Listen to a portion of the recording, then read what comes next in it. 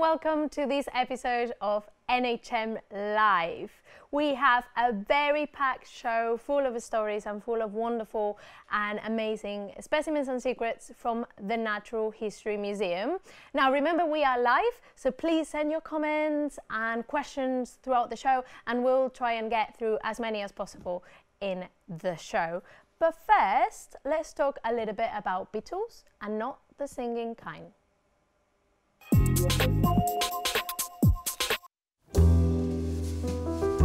Hello and welcome to the Natural History Museum's beetle collection. And here behind you, you have one of the largest, one of the oldest, and one of the most important collections of its kind anywhere in the world. We have about 25,000 drawers of specimens, about 8 to 10 million individual beetles. And let me show you some of the highlights.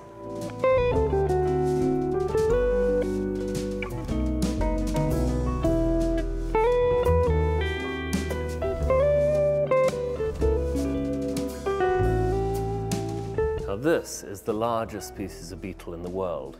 It's called Titanus giganteus, and it lives in the rainforests of northern Brazil and the Guianas. They can get to 17 centimeters long, and they fly towards electric light, which might be quite alarming. In the bottom of the drawer here is the smallest beetle in the world, a feather-wing beetle which is 0.3 of a millimeter long. And those are found worldwide, so you can probably find them in your garden if you look carefully enough.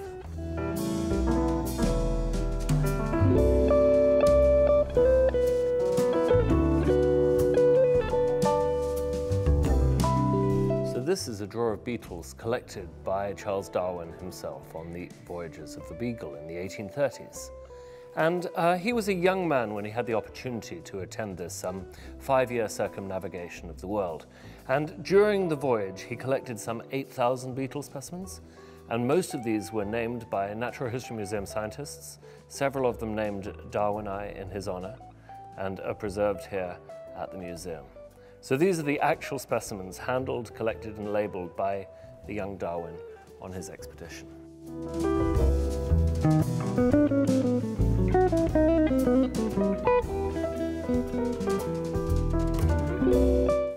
Now the beetles are the largest and the most diverse group of organisms on the planet. Scientists have so far named more than 400,000 different species. And to give you a snapshot of the diversity, this is a collection made by one of our scientific associates in a mountain range in Tanzania in a period of about 4 or 5 days. So that just gives you an idea of the vast diversity of this group of insects.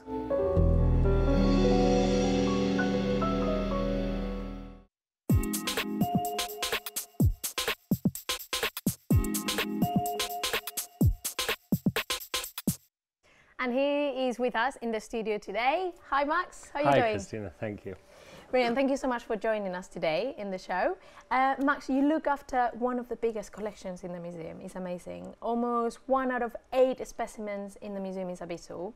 Is this ratio similar in the natural world?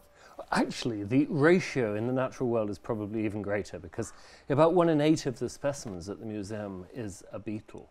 But with 400,000 species, there's only about 1.5 million named organisms on the planet. So we might be looking at 20–25% of described known biodiversity is beetles. That's amazing. My mind gets blown every time I think about beetles and the diversity. How are they so diverse?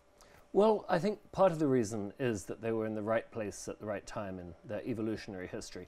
The ancestors of the beetles were probably associated with the ancestors of the flowering plants. And as the flowering plants spread over the world, the beetles spread with them. And also, each plant species might be host to 5, 10, 15, 20 different kinds of beetle. There might be one eating the flowers, one eating the seeds, one eating the leaves, one eating the stems.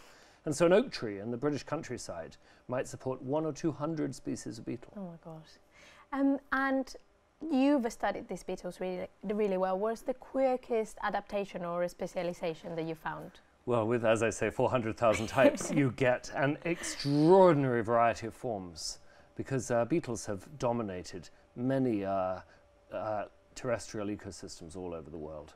And some of the most peculiar ones, and this is a longhorn beetle from Brazil, and it has the last segment of the antenna developed into a stinger, like a scorpion's stinger. Wow. So it's got this barb and this little venom sac, and if you were a monkey and you wanted to pick that beetle up, it can sting you with its antennae.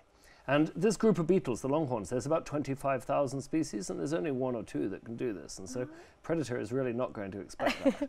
That's amazing, because beetles, when I was little, was the insect that I never was scared of, because I thought, oh, they can't do anything to you. But now, well, unless you go to one particular small area of forest, you're probably right. And you showed us those huge specimens, the huge beetles from South America, and the smallest one, which actually you can find in the UK as well. What is the biggest beetle that you can find in the UK, though? Well, the biggest beetle that we have in this country is the stag beetle. Now, in fact, there are 3 species of stag beetle in Britain, and this is the greater stag beetle, and this is a male of the greater stag beetle. It's quite a rare species, but they can be found relatively abundantly around southwest London and the southern part of England. And the males are much larger, and they're also much more conspicuous, because they fly around in search of a female on warm summer evenings in June and July. You'll see these beetles drifting around in the evening. Oh, right. The big males. They use the antlers for fighting in the same way as a stag, which is why they're called stag beetles. That's amazing. So our viewers could actually keep an eye out and maybe see them this summer. Oh yes, you'll find them in London. Now, Max, you also showed us some of Darwin specimens that he collected when he was traveling around the world on the Beagle. How do you feel when you are handling those specimens, when you're looking after them? Well, working in a collection like this, you're in touch with history every day, and specimens collected by Darwin almost 200 years ago are as fresh and as useful scientifically as they were when they were collected. And it's nice to see the handwriting and the historical provenance of that specimen that often he's written about in his books or in his journals, and you've got the specimen there in front of you, preserved. That's amazing. The continuity of science being handed on from generation to generation is very exciting. Absolutely. Now, we have loads of wonderful specimens here at the museum. Some of them make amazing mystery specimens, so let's have a look at this month's one.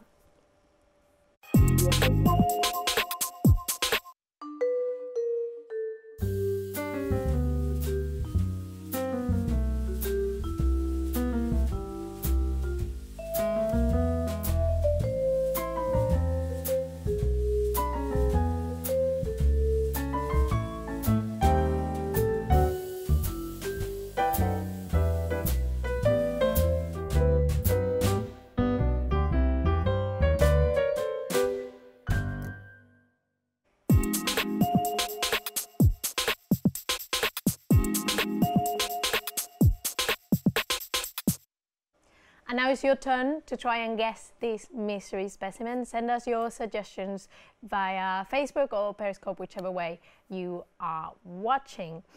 Now, Max, I've got another question for you. In the whole diversity of the beetle collection, have you got any parasites? There are only a few beetles that are parasites. There are some beetles, there's a ground beetle larva that you get in Japan and China that will go out and find frogs and toads, and it will grab onto them. And it's brightly coloured larva, and it just hangs there like a necktie, sucking the juices out of the host. But it's not really a parasite in the strictest sense of the word. There are also beetles that live in the fur of beavers and other aquatic mammals, and those ones live very much like lice or fleas and have a almost parasitic lifestyle. Brilliant. I think we can find parasites in loads of different groups of animals and specimens. Parasites are something that we have loads of here in the museum as well. So let's check out some of them in our collection.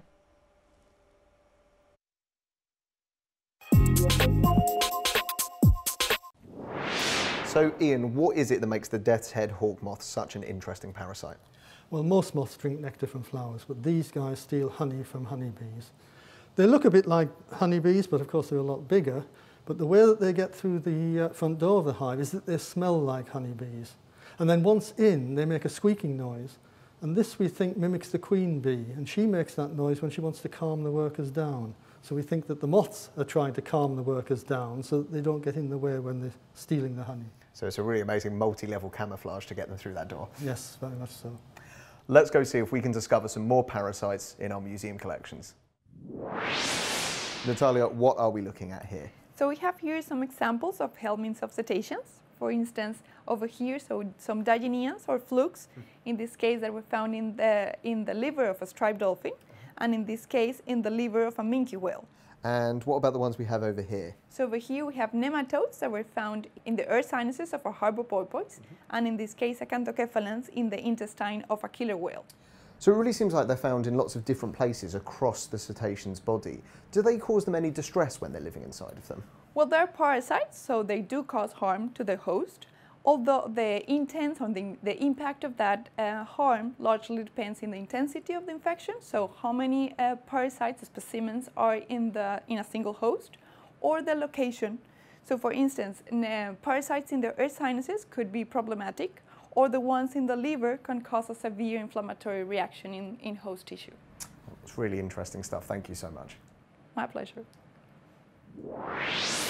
Erica, what makes a parasitoid different from a parasite? A parasitoid ultimately results in the death of the host. Take this little example. Obviously, this is one of the smaller ones you can get. It is tiny. And these we affectionately call ant decapitating flies. Sounds very vicious. Yeah, and it kind of gives you a hint to what they do. So once the larvae, the female, the mother, lays it in the ant, it crawls up through the thorax of the ant into the brain. Okay. It spends about 2 weeks munching away at the brain. The ant is carrying along, doing its stuff, walking around. And then depending on the species, it will release an enzyme that causes the head to fall off. So it's decapitated it. But this is now given this little larvae this absolutely protected environment in which to pupate in before it emerges as an adult. This is one of the ones that specifically attacks fire ants. So we have this species that has made its way from South America to North America. It's highly invasive, highly aggressive, but this one specifically attacks it. So it's very beneficial. Amazing, incredible stuff. So we see there parasites. They might seem like a bit of a nasty bunch, but they actually are incredibly important in our ecosystem, making sure that nothing gets too dominant at the top of the food chain.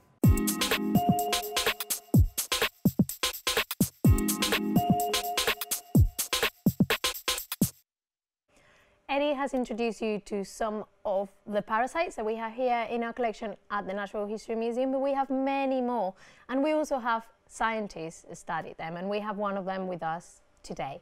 Hello, Tom. Hi. How are you doing? I'm very good, thank you. Thank you as well for joining us tonight. Pleasure. Now, you study parasites. Correct. But a different one than the one we've seen over here. Which parasite do you study, Tom? So I actually work on a flatworm parasite called schistosomiasis. That's the disease, but the actual parasite is called schistosomes. There we've been talking mainly about animals, well, parasites that infect animals, but actually, like, there's also a lot of research going on in the museum of parasites that infect humans, and so schistosomes are one of them. It's a big problem mainly in Africa and also in South America and also parts of Asia. And my research mainly focuses on these parasites and the transmission that happens in Africa and elsewhere. So the host of the schistosomes is humans? Yeah, correct, yeah. Schistosomes also, there's several different species of schistosomes, so some actually do infect animals, so you get bovine parasites, for example, that infect cows and sheep and goats, but then also ones that infect humans. So I'm kind of like, my research actually focuses on a bit of both, but predominantly on the human side of it. Brilliant. And so this is a disease that affects humans then. Is there a medicine to treat it, Tom? Yeah, there is. So it's a good question really, because basically there's only one drug that we're widely using at the moment to Okay. treat schistosomiasis, and it's called praziquantel. And that's just because it's very difficult to actually kill parasites. So this particular drug, praziquantel, we don't even really know how it works yet. We just know that it does actually effectively relieve the intensity of infection for people taking it, potentially by paralysing the worm and then the body actually flushing out the parasite itself. But there's a lot of groups around the world, not necessarily here at the museum, but they're actually looking for new drug targets and new ways to actually kill this parasite within the human body. Are there any other ways that it's not just taking the medicine? Yeah, to so fight it? the actual schistosomes itself, like the parasite, the life cycle it has, which we've not mentioned yet, is it goes from the human, and then the parasite is released into the fresh water from either urinating or defecating in fresh water. The parasite can then hatch from its egg that then swims onto a snail. And inside that snail, the parasite replicates again, then the infective form comes out and infects the human. So if you think about that parasite and how it works, then we can see a few targets there to have interventions. One being that you can stop humans from defecating or urinating in water by providing better sanitation, better access to toilets, and also places to wash clothes, wash themselves, and bikes and cars, etc. Yeah. And also we can think about the snail and look at targeting snails. If we deplete that population of snails, then we're not getting a transmission from one person to another. Right. And I bet this is not the only parasite that can affect humans. Are there any other popular one or examples of There's parasites? really a lot of parasites that infect humans, and we could be here all day speaking about them. I've picked out one from the collection here, which is a parasite called Diphlebothrium. It's a tapeworm that you can get from eating raw fish. Okay. So it's becoming, I've picked that one out particularly because it's becoming more popular. People are eating more sushi and ceviche nowadays, and these kind of foodborne parasites are becoming more prevalent. And that will quite happily live inside the gut of a human, and this is actually from a human itself, which is quite cool. Oh wow, so that was inside of a human? Yeah, it was So at one point, yeah, in 1983 to be exact. Okay. But yeah, I mean, there's also many other different parasites, some that have direct life cycles whereby people are getting infected by the parasite penetrating through the skin, or from consuming the eggs in food, or by unwashed hands or dirt that are present on the hands or whatever. And there's really a lot of different parasitic life cycles, and a lot that do have a massive impact on humans around the world. Can I ask you a bit of a naughty question? Have you ever had a parasite yourself, Tom? Yeah, very naughty. Yeah, no, actually, yeah, I did have it. I've had a parasite called Strongyloides, which I've only just recently found out I've fully been cleared of. But yeah, I was quite, probably from doing this actually. Yeah, and it's a parasite that actually penetrates directly through the skin and then can live in the gut. And I knew I had one for a long time, but it was just getting the correct diagnosis. You were like, I've got a parasite, I know these. Yeah, and I said to the doctor, who I also know, was like, I'm sure I've got one. He was pretty sure I had one too, and we eventually got rid of it, hopefully. I literally just got the email today saying that my blood levels and counts are all normal, and luckily looking all good. So yeah. Well, congratulations about that. Not about having the parasite, Yeah, about but you've got to bring your better. work home with you, you know. Yeah. Maybe you can donate it to the museum if you get it out. Now, we had some questions coming from our audience, really exciting ones. We have James on Facebook. This question is for you, Max. What's your favourite beetle? Oh, that's a difficult question. It's probably something small and brown and newly discovered that's never been seen before. That's always the exciting thing is we found something in Peru recently under some rocks by a fast-flowing torrent up in the Andes, and it really shouldn't have been there. There was no relatives known from that area. Oh, wow. So you know immediately in the field that you're staring at something that's never been seen by a scientist before, and that's very exciting when that happens. Yes, it's not about the favourite one, it's about the one that it's more not about how pretty you, it isn't is, it? it's really about how new it is. And that's brilliant. Excited. We also have another question from Rosie on Facebook. I think it could be from either one of you. She's asking, what colour is the blood of the specimens that you study? If it's different to us. What colour is your... What colour is the what, sorry? The blood. The blood? Yeah. I don't know what you're The referring blood. to there. Oh, the blood. The blood, oh, the yeah, blood. sorry. Sorry. Well, parasites actually, a lot of them do consume blood from the human, so actually the blood will be pretty much red. the same colour as the human, so red, purple. And again, with a lot of insects like mosquitoes, they'll find that they're carrying your blood around with them, and that's why they're red when you squish them. Yeah. But an insect equivalent of blood is called hemocoel, and it's kind of clearish, maybe a little bit bluish. Oh, okay. That's cool. I think that's always interesting, yeah, for us to know things that are not exactly like humans. And also from Andrew on Facebook, again for you, Max, are beetles important pollinators? Oh yes, very much so. I mean, everybody knows about bees and everybody knows about flies and butterflies and moths, but in many plants, beetles are extremely important pollinators, and some palm trees and things, beetles can be the most important pollinators. Brilliant, thank you guys. Those were amazing questions, but now we're gonna go on to news with Josh.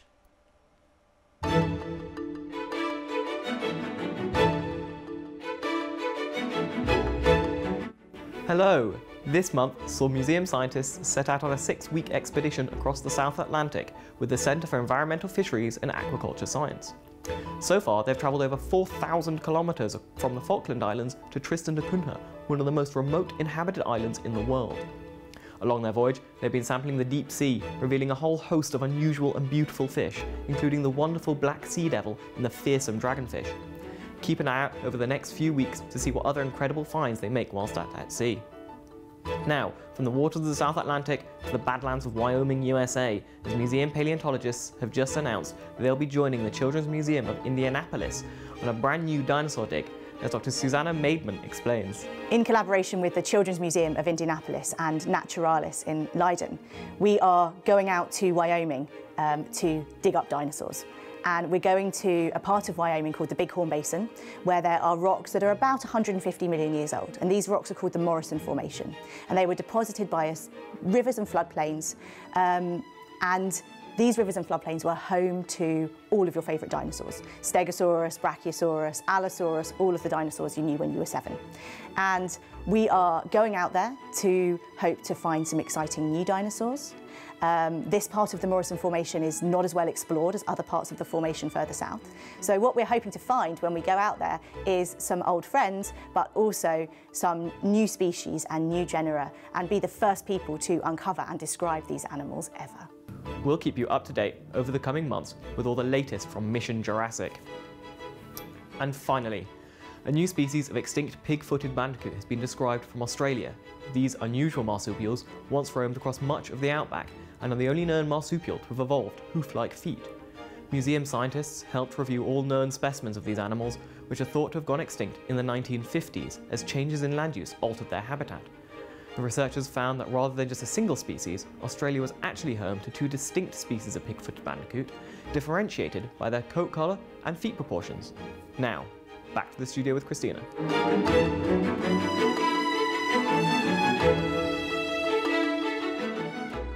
So many projects happening and happening in the future as well, so many field trips. Now, Max and Tom, I bet you have your own share of field trips. Max, for example, what's your favourite place that you've been on a field trip? I think the most exciting field trip, I've been in Asia and in tropical South America, but I think recently I was in the Alto Madre de Dios in Peru, and that's where that picture was taken. And that's on a fallen tree in the middle of the rainforest. And if you can find a fallen tree, you can really clean up for insects, because the sunlight gets through the canopy to the forest floor and all the young trees start to come up. And so you get enormous diversity of insects in those small areas. And that was incredibly exciting. We had some great collaborators from the museum in Lima, and we spent 3 or 4 weeks out there. That's amazing. It's very exciting. And Tom, you were recently in Tanzania on a field trip. Have you got any plans to coming back there soon? Yeah. Well, we try and get back there quite regularly to do regular collections, such as this picture here, where we're collecting snails. Actually, it's kind of coming to the end of, I've just had a very busy period for the last few years of travelling back and forth very regularly, and now I'm in a stage where I'm actually trying to keep my results all together and writing up. So there was a plan of maybe going in a few weeks to Zanzibar, but it kind of depends on how my experiments are going there. I actually have some snails living there now that I'm doing a study on, but there's been a bit of a decline in the population, so if there's no population left, then there's no reason for me to go back, unfortunately. But we'll see what happens. There you go. Yeah. And if you go on any trip, please come back and report with us. I'll be really looking forward to hear about them.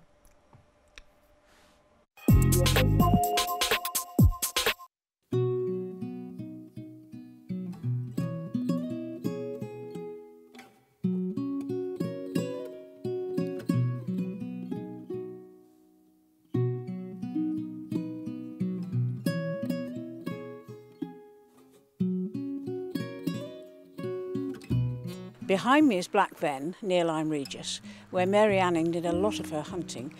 Mary was really the first person who looked inside coprolites and saw the remains of fish with scales and bone, and this prompted William Buckland, who was a well-known geologist, to confirm that they were coprolites, which is fossilised faeces. The study of coprolites tells you key information about an animal's diet and predation habits. Mary Anning's dedication and observation showed that there's great scientific value in looking at even trivial things, even poo.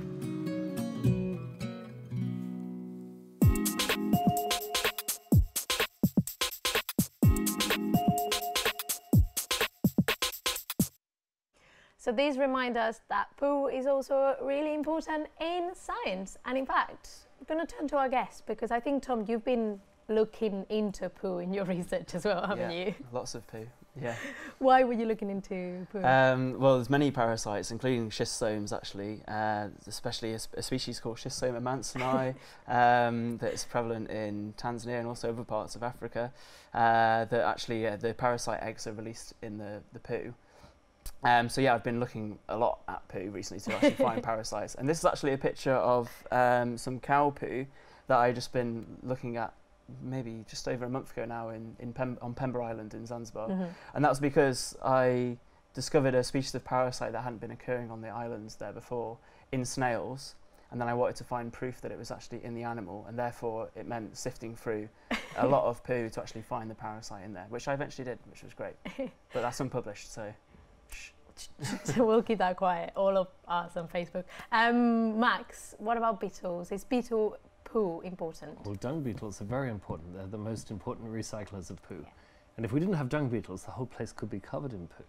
And they discovered that when people first brought sheep and cows to Australia. They didn't bring any dung beetles, and they had a problem with the poo just lying on the pasture and crusting over and breeding flies and so on. So eventually the Australian government had to bring dung beetles over in order to solve the problem that they caused by bringing the cows and the sheep in the first place.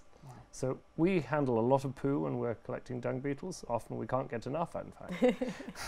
So yeah, definitely poo is really important. Now we have a few more questions for our audience, that really, really cool ones. Alison on Facebook is asking whether parasites can be positive at all. Can they be positive? There's some ways that you could say they were positive. So there's an interesting thing which we were actually briefly discussing before this, when parasites can actually adapt the immune system to how we react to things like allergies and stuff. So there's a hypothesis called the hygiene hypothesis that actually means that your immune system is shifted depending on if you're infected with worms or not.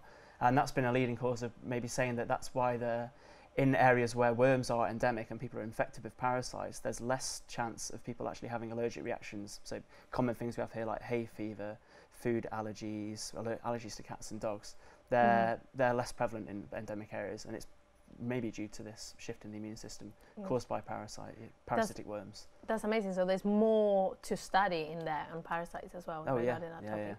Brilliant. Guys, we also had some guesses on our mystery specimen. We had somebody who suggested it might be a chocolate cake. We don't know. Beef jerky. Okay, a prune as well. We'll see. I think our favourite guess so far is, somebody said, it's a gruffalo, which I think is a children's book monster. Great. And somebody might be getting really, really close. Somebody said it might be a flying squirrel. Have you got any ideas? Maybe keep them to yourselves if you do. But well, it's definitely not a parasite. I'm not sure about that. Not one of the 400,000 species of beetle either. I think there are a few closer guesses. And I think it's about time to reveal our mystery specimen. So let's see.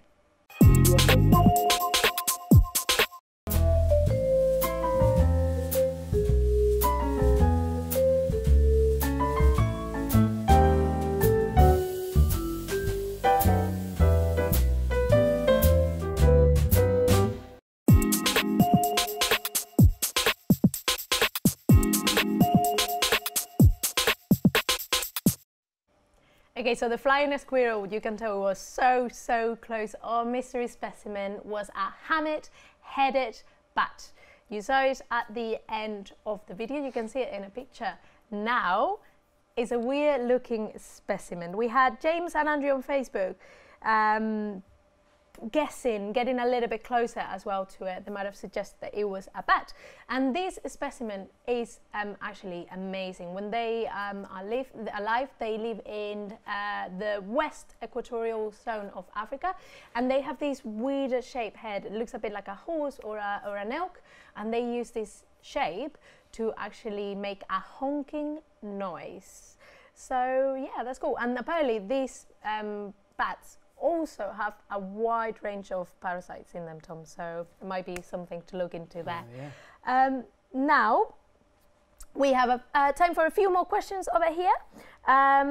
Oh, this is actually a really good question. Andrew is asking us, can parasitoids get parasites? Or maybe can parasites get parasites? Can parasites get parasites? Yeah, probably. I'm trying to think of an example off the top of my head. I can't think of one right now. But likely parasitoids, yeah, I believe so. I mean, I think if you look at stuff like parasitoid wasps, so they have a fascinating life cycle where they usually infect like a caterpillar, that then the larvae produce inside, then the larvae hatch out of the caterpillar. Mm-hmm. The caterpillar is then like, the mind is changed by the process of having larvae, and it's probably the virus that it's infected with from the larva itself. And it then looks after the larva brood of the parasitoid wasps. And if it didn't do that, it'd probably be likely that those larvae would then get more parasites. And I think that's one of the leading causes why the caterpillar then looks after the brood after it's been after it's hatched. But apart from that, can't think of any. There's so many though, Tom. So yeah. I mean, you can't know them all. No, no. What about beetles, Matt? Can they have parasites? Oh, a lot of beetles have got parasites, and some of these Gordian worms that can develop inside a beetle, and the beetle falls into water. And then this worm comes out, and you just can't believe that all this worm fitted in that beetle because it's so enormous. Yeah. Mm-hmm. So that's actually an amazing one as well. Max didn't mention, but it actually changes the mind of the beetle to actually drive it to go to water, I believe. Is that right? That's right, yeah. that's right. So yes. it's actually forcing it to commit suicide, really. There's a scientific collaboration right here. Yeah, that's lovely. The worm wants to be in the water. The beetle doesn't want to be in the water. The beetle doesn't want to be in there, no. The water. Brilliant. Thank you so much, guys. And thank you, everyone, for watching. But we've run out of time. Don't worry, we've got another show coming next month, so come and watch that there. But from now on, goodbye, see you next time.